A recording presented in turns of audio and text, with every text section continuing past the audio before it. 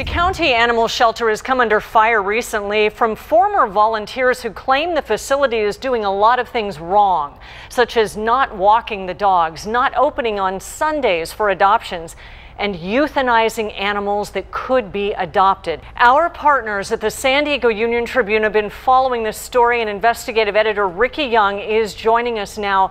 Ricky, this is disturbing to say the least. What is the latest on this? We've been looking at cats, and the big issue with cats is URIs, or upper respiratory infections. Now, you and I might call that a cold, but the county is calling that a death sentence. They're killing animals who have that. They say it's highly contagious, that they don't have enough space in their medical wards to contain the cats that have the URIs, and they're putting them down. Can we expect to see some changes?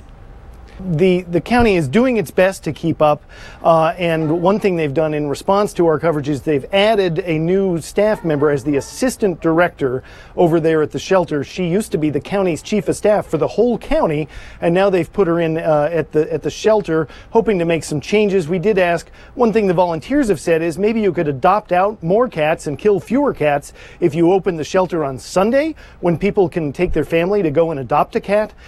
So we asked if that's something maybe the new assistant director could help put in place, and they said, well, we are looking for fresh ideas of how to improve the organization at the shelter, so maybe that could be one of them. Thank you, Ricky. You can read the full story in tomorrow's edition of the Union-Tribune.